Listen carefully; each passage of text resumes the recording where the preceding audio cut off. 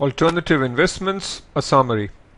When we say traditional investments, we mean long-only positions in stocks, bonds, and cash. Alternative investments then is almost everything else. The types of alternative investments that we will consider here are hedge funds, private equity, commodities, and real estate. These are the general characteristics of alternative investments. While specific types of alternative investments will have their own characteristics, here are some general characteristics of alternative investments. Typically, they have high fees, so they are expensive. There is low diversification within alternative investments. So if we just have private equity investments, the diversification across these is going to be low. Often with alternative investments, there is a high use of leverage. Typically, these are illiquid and impose restrictions on redemptions. Managers tend to have a very focused specialization. Generally, there is a low correlation with traditional investments, which is a huge plus. There is a low level of regulation and therefore low transparency associated with alternative investments. There is limited and potentially problematic risk and return data. So the past data is not as easily available as, say, data for stocks and bonds. And often there are unique legal and tax considerations. From a portfolio perspective, here is the key point. There is generally a low correlation between some categories of alternative investments and traditional investments. This, coupled with the fact that many alternative investments have a relatively high return, these two combine to give us a diversification benefit. And that's why in many portfolios, a small component is allocated to alternative investments. Let's talk about hedge funds now. These are the general characteristics of hedge funds. The main goal is of generating high returns, either in an absolute sense or over a specified benchmark. Hedge funds tend to have very few investment restrictions. With hedge funds, we often have aggressively managed portfolio of investments across asset classes and regions. There is generally a high use of leverage. Both long and short positions can be used. Here are some more characteristics. Aggressively managed portfolio of investments across asset classes, across regions. There is often high leverage, both long and short positions, and there is the use of derivatives. Hedge funds are typically set up as private investment partnerships open to a limited number of investors willing and able to make a large initial investment. These often impose restrictions on redemptions. From an exam perspective, you need to know that there are several different hedge fund strategies. These are the four major categories. So learn these categories, and you should also know one or two lines about each of these subcategories. With event-driven strategies, we try to profit from short-term events that are expected to affect individual companies. One example is merger arbitrage. So if we believe that a certain company is going to be taken over, then we should buy stocks in those companies because chances are that the value of that company will go up. So that would be merger arbitrage. Relative value strategies, these profit from a pricing discrepancy between related securities, and here are specific types of relative value strategies. Macro strategies profit from economic trends evolving across the world. Trades are made based on expected movement in macroeconomic variables. And then the fourth category, equity hedge strategies. Here we profit by taking long and short positions in equity and equity derivative securities. These are the different types of equity hedge strategies. A very common fee structure with hedge funds is 2 and 20, which means 2% management fee. So this is based on assets under management at the end of a given period. And then there is a 20% incentive fee. So hedge fund managers make most of their money here. If the profits are high, then obviously this 20% number of a high number will also be a high number. So in this way, the incentives of a hedge fund manager and the investor are aligned. In the context of fund of funds, you might hear 1 and 10. Now, first understand what we mean by fund of funds. So, a fund of funds is essentially a combination of hedge funds. So, if we have hedge fund 1, 2, 3, 4, and then a fund is created which combines these 4 hedge funds, that's called a fund of funds. So, in this situation, there will be a fee at this level. So each individual fund will have its own fee structure, and let's say that the fee structure here is 2 and 20. Then on top of that, the fund of funds will also have its fee structure, which might be 1 and 10. So with fund of funds, we do get some diversification across hedge funds, but then there is this additional layer of fees. The 1 refers to 1% fee for assets under management, and 10% refers to the incentive fee. Very often with the fee, there are some provisions. So if there is a hurdle rate, this means that the incentive fee is paid if a given hurdle rate is exceeded. And that hurdle rate might, let's say, be 5%, or it might be the rate on T-bills. The incentive fee is calculated based on exceeding this hurdle rate. A high water mark is a situation where the incentive fee is calculated based on a previous high. So if at the end of year 1 a fund reaches this level, and then end of year 2 the fund is down, then end of year 3, let's say the fund is here, there will be no incentive fee because we have not exceeded this earlier high water mark. You can think of this as follows: the hedge fund manager has already received a fee for this performance, for essentially getting up to this point. So until the fund manager exceeds that point, he should not be receiving an incentive fee again. Now that is the case if we do have a high water mark. Notice that both the hurdle rate and the high water mark are good for the investor, but these provisions might bring down the fee for hedge fund managers. Hedge fund managers may use leverage to seek high returns, and they often trade through prime brokers. Redemptions can magnify losses. Redemptions may require hedge fund managers to liquidate positions and incur transaction costs. So this is where investors say that they want their money back. If investors demand their money back, then hedge funds might have to sell positions which are currently underpriced, and that obviously will mean that they are going to be losses, and the transaction costs might also be high.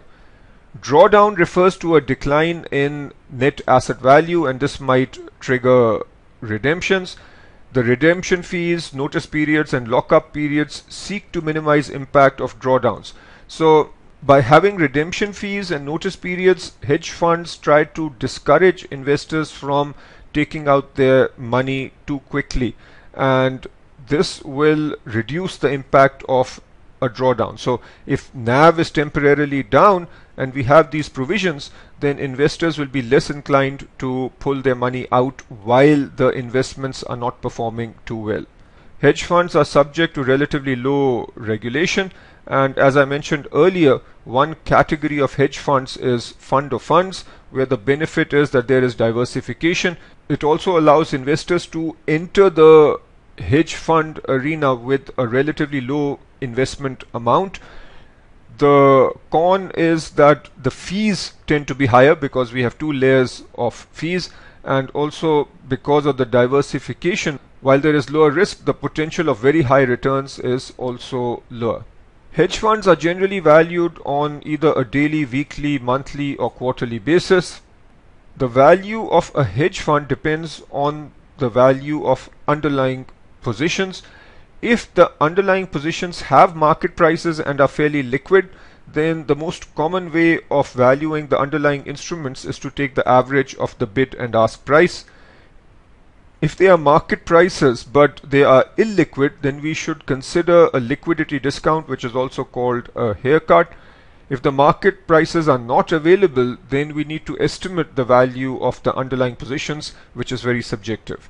It is extremely important to perform due diligence when investing in hedge funds. So we need to understand the investment strategy of the hedge fund, the investment process, what is the competitive advantage, what is the track record, how long has the fund been around for, what's their management style, is there a key person risk, what's the reputation of the fund and the management, what is their investor relations like, do they plan to grow, what sort of risk management system do they have in place, and so on. Now, I need you to see this list and try to remember this list, because these aspects of due diligence are common across other categories of alternative investments too. Private equity. There are two major types of private equity firms: leveraged buyout firms and venture capital firms.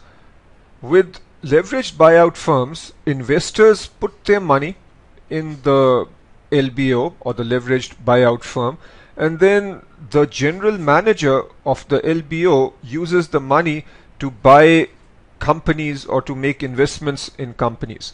The LBO firms typically acquire companies through significant debt financing. So the investors' money is used to buy a company, but in addition to that money, there is significant debt financing also involved.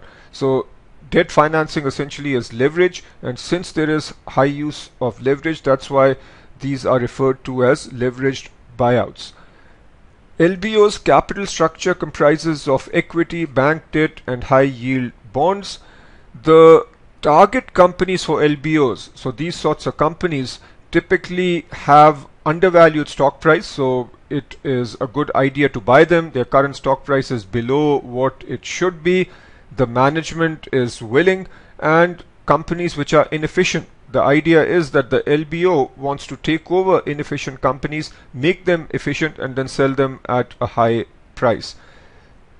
The target companies should have low leverage. Notice that since these companies are being bought using debt, we don't want a situation where the companies already have a high debt. So a good target company should have low debt, low leverage, but strong and stable cash flows, so that those cash flows can be enhanced easily, and then the cash flow can be used to pay off the debt. And often it would be nice if these companies, the target companies, have lots of physical assets, because these assets can be used as collateral for the debt. The other category is venture capital firms. VC firms invest in private companies. These are the portfolio companies with significant growth potential. So very simplistically, LBO firms invest in companies that are relatively large and have stable cash flows, whereas VC firms invest in small companies, startups with substantial growth potential. The venture capitalists are actively involved with the companies in which they invest. The investing can take place at various stages. So we have formative stage, which has subcategories called angel investing, seed stage investing, and early stage. Then there can also be later stage investing and mezzanine stage investing. Private equity firms is very simplistically as follows. They are set up as partnerships. A general partner runs the firm, and limited partners are essentially the investors. So LPs put in the money, the general partner might also put in their money, but it's the general partner that is identifying the companies or the target companies to invest in. There is often a committed capital, so the general partner will ask the limited partners to commit a certain amount of capital, and then that capital is drawn down or asked for as investment opportunities become available. The management fee is typically 1 to 3% of committed capital, and the incentive fee is often 20% of total profit. Private equity, the ultimate goal is to improve new or underperforming businesses and exit them at high valuations. Companies are often held for an average of 5 years. The possible exit strategies are shown here. One is a trade sale, where the company is sold to a competitor or some other strategic buyer. There might be an IPO, so this could often be the case with VC investments, where a small company is made large enough, and then there is an IPO. There might be a recapitalization where a company re-leverages itself when interest rates are low. There might be a secondary sale, which is a sale to another private equity firm, or the worst case scenario is a write-off or liquidation. Private equity may provide higher returns relative to traditional investments. Private equity gives investors access to private companies as opposed to publicly traded companies. The ability to actively manage and improve portfolio companies. So with private equity, we actually get into the target company. So the general partner has the ability or the potential to improve the valuation of the portfolio company. And often there is the use of leverage. For investors, this is the LPs, the most important advice is to identify and invest in the best performing private equity funds. So LPs are trusting their money, they are giving their money to the GP. So we want to give money to GPs, general partners, who have an established track record. Next we come to real estate. The major reasons for investing in real estate are shown here. There is a potential for competitive long-term returns, both in terms of income and capital appreciation. The rent from long-term leases will lessen the impact of economic shocks. So even when the economy is down, say asset prices are down, but the rent will keep coming. It gives a good diversification benefit and it's a hedge against inflation. The investment characteristics of real estate are shown here. Indivisibility, so you can't take a piece of real estate and split it into pieces. Every piece of real estate will have some unique characteristics. It has a fixed location. Often there is a high amount of management associated with maintaining real estate. The local markets can be very different from national or global markets. Different categories of real estate are shown here. We can have residential property. This involves investment in a residence with the intent to occupy.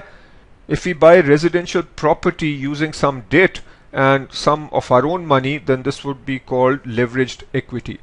Commercial property, this involves investments in property for commercial reasons, and let's say we invest in a hotel, then this will require experienced management to run the hotel, and we also need an experienced management team to identify the best investments. These investments tend to be illiquid. We can also have REIT investing. So REIT stands for Real Estate Investment Trusts, where we essentially buy. A REIT can be thought of as a portfolio of real estate investments, and then we buy a piece of this pool. So in a sense, it's like a mutual fund. Mortgage-backed securities are generally covered under fixed income, but since underlying these securities are real estate properties, that's why sometimes these are also categorized under real estate. Timber and farmland. So from an exam perspective, you need to know the following. Timberland functions as a factory and store. It's a store in the sense that if you have lots of trees, those trees are stored on your property and the trees are also growing. So in that sense, it's like a factory. The return drivers are the growth. So as the trees become larger, there is more timber. If timber prices increase, that represents an increase in value, and land appreciation also represents a form of return. Farmland is perceived to provide a hedge against inflation because the crops that are sold, obviously if there is high inflation, those prices are going up, which means that the value of your investment goes up. Return drivers are harvest quantities, commodity prices, and land appreciation. These are the common techniques for appraising real estate property. There is a comparable sales approach where we look at the value of comparable properties. There is the income approach where we look at future cash flows and discount back. Then there is the cost approach, which in very simple terms is how much will it cost to recreate a property such as the one that we are evaluating. With REIT valuation, there are broadly speaking two approaches: income based and asset based. Income based is similar to direct capitalization. So we look at future cash flows and then discount back, or we can say, okay, here is the next cash flow, and then this is divided by a discount rate to come up with the value at time 0. So then the question becomes, how do we define the cash flow, or how do we define the income? There are two measures. One is called the FFO, another is adjusted FFO. FFO is essentially net income plus depreciation. So this is the cash flow minus any gains from sales of real estate plus losses on sales of real estate. So this is a very simplistic measure of the cash generated from our investments. The asset-based approach involves calculating the REIT's net asset value, which is the market value of total assets minus liabilities, and if we want to come up with this number on a per share basis, we divide by the total number of shares. There are several investment risks. Property values are subject to variability based on national and global economic conditions. There is a question as to the ability of fund management to select, finance and manage real estate properties. The expenses may increase unexpectedly, and if there is leverage involved in the purchase of real estate, then this leverage can actually magnify the risks. When evaluating real estate performance, we have to compare with indices. There are various indices available, and the different types of indices are shown here. We can have appraisal based indices, repeat sales or transaction based indices, and REIT indices. Coming now to commodities. Commodities are physical products. The return depends on price changes only. This is because commodities do not have a cash flow associated with them. So a commodity like gold, for example, does not have any cash flow. Generally, investment in commodities is through derivative instruments such as forwards, futures or options. Contracts may trade on exchanges or over the counter. Other commodity investment vehicles are shown here. We can have exchange traded funds, common stock of companies which are exposed to a particular commodity. We can have managed futures funds, individual managed accounts, or we could have investments in specific commodity sectors. This point is important, the benefits of commodities. Commodities are viewed as a good inflation hedge, and there is generally a low correlation between commodities and traditional investments, because of which we have a diversification benefit. Commodity spot prices are a function of supply and demand, cost of production, value to users, and global economic conditions. The futures price of a commodity is based on the spot price, the risk-free rate, storage costs which increase the futures price of a commodity, and any benefit such as a convenience yield which would reduce the futures price. The convenience yield is the benefit or value associated with holding a physical asset. Futures prices may be higher or lower than spot prices based on the convenience yield. If the futures price is greater than the spot price, then we say the market is in contango. If the futures price is less than the spot price, then we say that the market is in backwardation. With futures contracts, there are three sources of return: roll yield, collateral yield, and spot prices. So if the spot prices go up, then the spot yield or spot price yield will be positive. Next, we talk about infrastructure related investments. Assets underlying infrastructure investments are rare, capital intensive, and long lived. They are for public use and provide essential services. Generally, most infrastructure assets are financed, owned, and operated by governments. However, increasingly, infrastructure assets are being financed privately. Infrastructure investments can be categorized in different ways. One characteristic is based on the underlying asset or the type of underlying asset. You might have assets which are providing a direct economic benefit. So transportation and utility infrastructure assets would be providing a direct economic benefit. Then we can have assets which are providing a social benefit. So this would be in the education or healthcare space. Another categorization is based on stage of development of underlying assets. So we could make an investment in early stage infrastructure projects or later stage infrastructure projects. Then a third category is based on the geographic location. So making infrastructure investments in, let's say, Russia versus Malaysia. There are different forms of infrastructure investments. Very broadly speaking, we could either invest directly or indirectly through publicly traded investment vehicles. A direct investment would give us more control, but the amount of the investment would have to be very high. Risk and return overview. With infrastructure projects that have low risk and stable cash flows, the returns are likely to be low, and infrastructure projects with relatively higher risk are more likely to offer potentially higher returns. Finally, risk management. Both investors and risk managers should be concerned about risk management. We should recognize that risks vary across different alternative investments. Also, when we look at historical data, returns and standard deviations might be biased. The reported correlations might vary from actual correlations. Traditional risk measures such as the Sharpe ratio may not be adequate when evaluating alternative investments. This is because with alternative investments, we often have asymmetric risk and return profiles.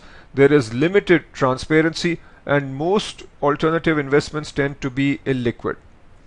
It is extremely important to perform due diligence of alternative investment managers, and this is particularly important in the case of hedge funds and private equity, because the returns depend very heavily on the abilities of the fund manager.